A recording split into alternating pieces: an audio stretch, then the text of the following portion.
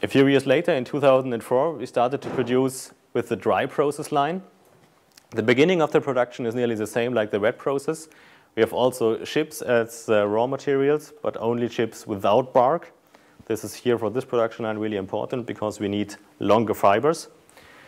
The fibers are getting cooked, getting milled in the refiner, and then we cooked the fibers. We dried the fibers before we do boards with it. So that's a big difference between the wet process and the dry process. So all the moisture out in the fibers are getting dried out before we produce boards with it. This is a long tube with warm air, which has to do two parts. One part has to transport the fibers from the fiber line up to the production line. And the other part is during this transport, the fibers are getting dried. So we have two parts in one combined. After they are dried, they come in a big cyclone. The cyclone is for to take the air back to the fibers. So we don't have too much air on the production line.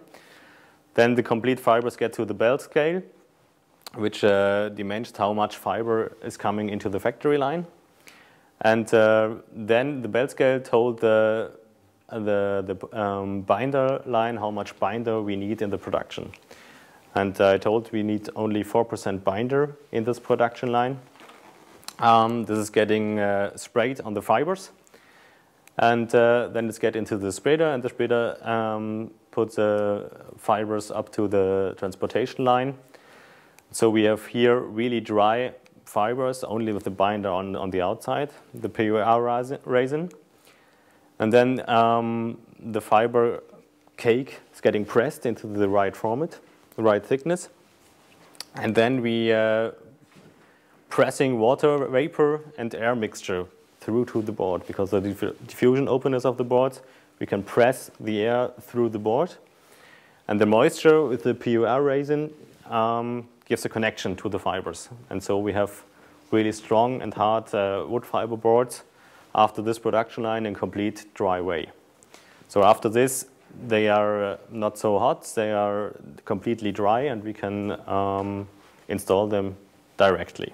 The advantages of the dry process: we have a completely homogeneous board, so we don't need to glue different sheets, because we can produce here 20 up to 240 millimeter boards in a homogeneous way. This is a big advantage of the dry process.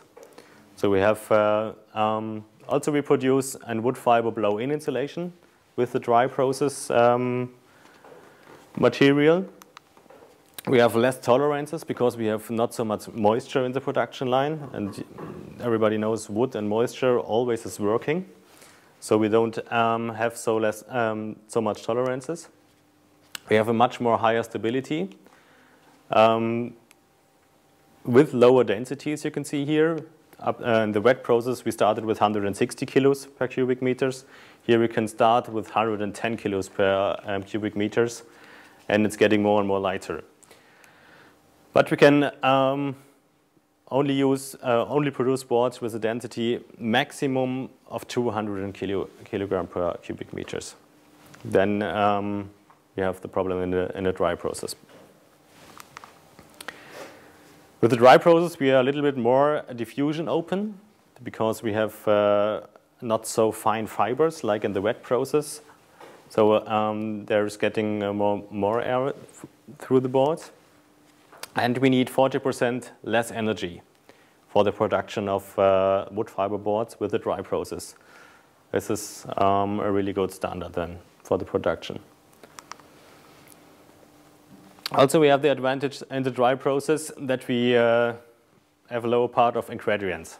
And when we can take a look to the wet process, we need glue to glue the sheets to get bigger sheets. Then we have the paraffin in it with 2% because we have to mix much more paraffin to the wet process like to the dry process. And we have also to use a binder, which is in the wet process, it's latex.